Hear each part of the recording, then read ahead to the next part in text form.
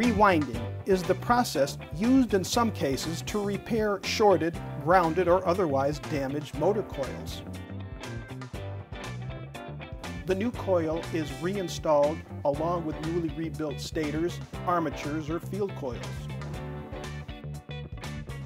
Rewinding is a delicate process that is performed in-house by one of our skilled rewind technicians.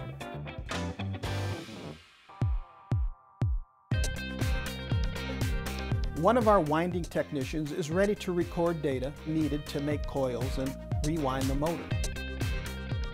The technician carefully records data, including number of slots, how many coil turns, pitch and size of the wire needed to make coils and rewind the motor, whether it is lap wound or concentric, and if it has any special configurations or design. The data is recorded and entered into our database. Next, the technician carefully removes the faulty windings. As the coils have been removed, we must now remove the leftover varnish, insulation, and any contaminants. We do this in our media blaster. Different than a sandblaster, it uses a soft walnut shell to prevent any damage to the laminations, but still removes any debris, as that could lead to a loss of energy efficiency in the motor.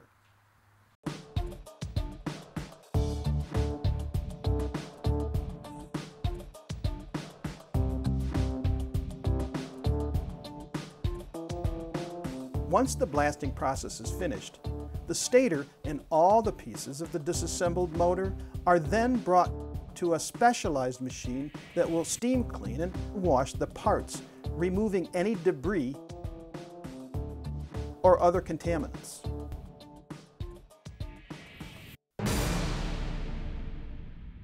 When the stator core has been thoroughly cleaned and inspected, it is now ready to have insulation added to the lamination slots. First, we use an insulation paint to paint inside the stator.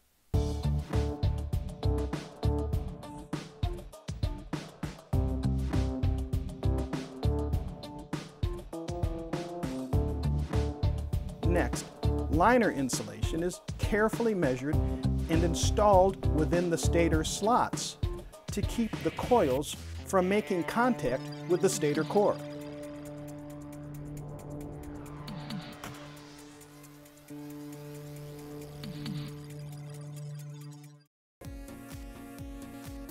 Using the data taken earlier, the winder will form coils using the appropriate winding head. The winder technician will use concentric, single-phase, three-phase, or continuity heads, depending on what type of motor is being wound. During the coil making process, the winder will feel the wire for any nicks, scratches, or other manufacturing imperfections and replace if necessary. For this motor, the technician will need 48 coils in 12 groups of 4.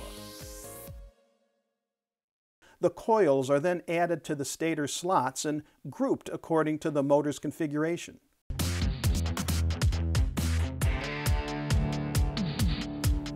After the coils are in place, wedging is added to prevent rotor to winding contact and to further insulate the coil.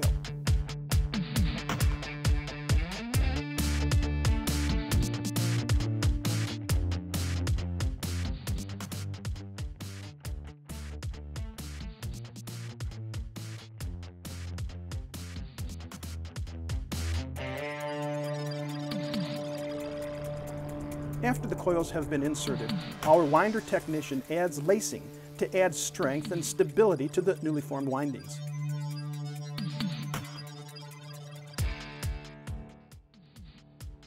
As a final step, new motor leads are connected, and all work is thoroughly inspected for quality.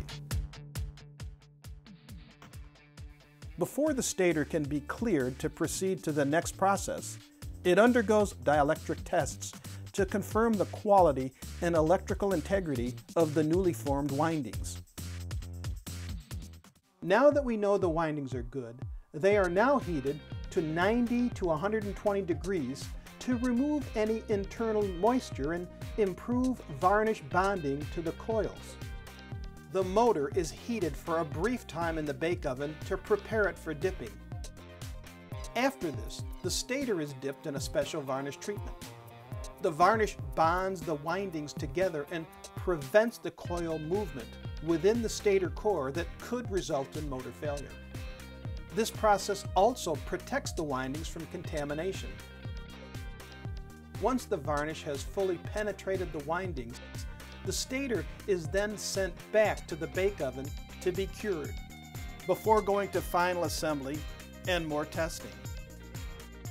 Global Electronic Services believes in the best quality at the best price in the quickest turnaround. Please let us know if you have any questions. We are here 24/7 to help.